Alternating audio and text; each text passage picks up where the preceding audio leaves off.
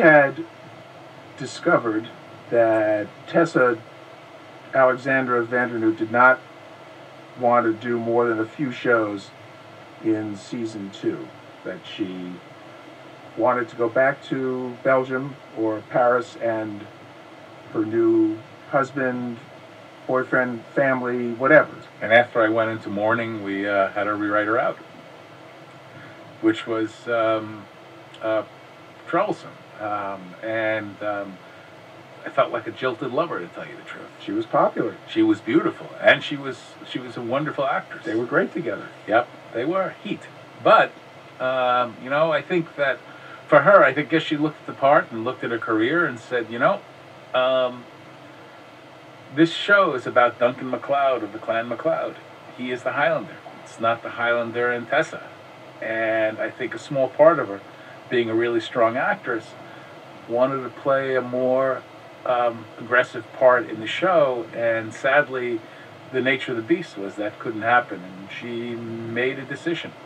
That was also the case in the movies. It was always an issue of, as wonderful as the women were, was how do you have the woman be something other than a victim, a hostage, all the things that when you're dealing with an immortal hero, it's not so easy. Right, and especially week after week after week after week, it becomes difficult. So she made a choice, and we made it work, which was a bit heartbreaking. And I remember when we talked about how we were going to have her die, and it was interesting because we wanted it to be a surprise, and how shocking it was to us when she died at the end of the episode, a victim of street violence, in the middle of an episode where she was actually saved, and it would have been easier to kill her off in the episode, and we did it through random street violence. Which was cool, though, because the idea is that it's not an immortal event. It's just a comment on this is what life is like. And after all of the Sturm und Drang that happened in the episode to her and all that stuff, it's finally over. She's finally cool. Everything's terrific, and wham. Right. She and Richie get killed. Right. And Richie comes back.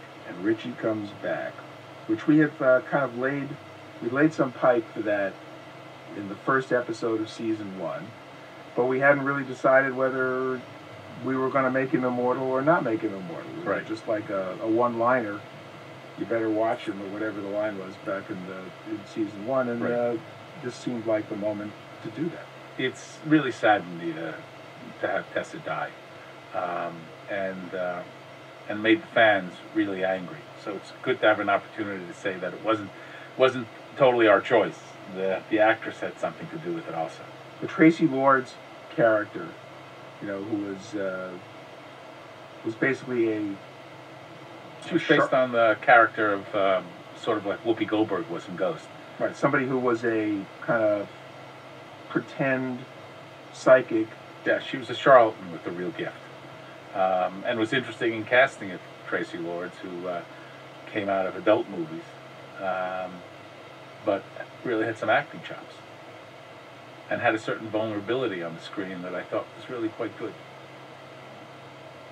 And I remember the difficulty in shooting it. So sometimes you write something in a script and you think it's going to be easy to do, and that was they fight in this black room, and how impossible it was to build the black room, to create the black room, because it had to fit, because it was like half a day, and it had to fit next to an exterior location, and the only interior that there was had a lot of windows. So instead of just being in a studio where it's just black anyway, we had to take and black out all the windows, and it consumed an enormous amount of time, which allowed us to not be able to shoot the James Bond 2 women gypsies having a catfight over Duncan MacLeod in the flashback that we had wanted to do, but because we couldn't do it, it had to be rewritten, so it was just one cranky woman and Duncan. With an attitude.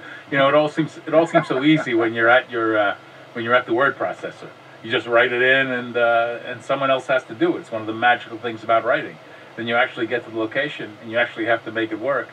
And the director and the line producer look at you with with daggers in their eyes and saying, who was the jerk who wrote this? And you turn around and you look over your shoulder and you try to find them and you realize it was you. It could be worse. You could be working for a living. That's true. Absolutely, positively. But I always thought working for you was working for a living.